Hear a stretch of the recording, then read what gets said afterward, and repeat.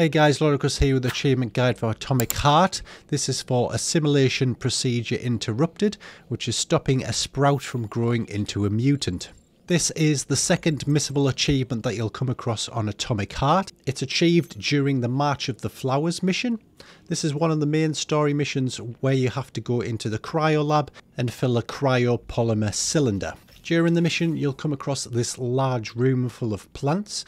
In amongst some of the plants, there is mothers. These will spawn sprouts that float around into the air.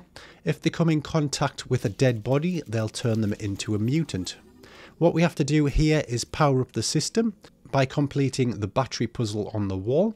Once that's complete, slam the big red button and that's going to power up all the fans. This in turn is going to wake up all the mothers, which are amongst the plants that you can see here, and that's going to spawn off a load of sprouts. What you want to do is just hang around a dead body until a sprout goes inside. And now before he turns, make sure you chop him up and you should get the achievement for preventing him turning into a mutant.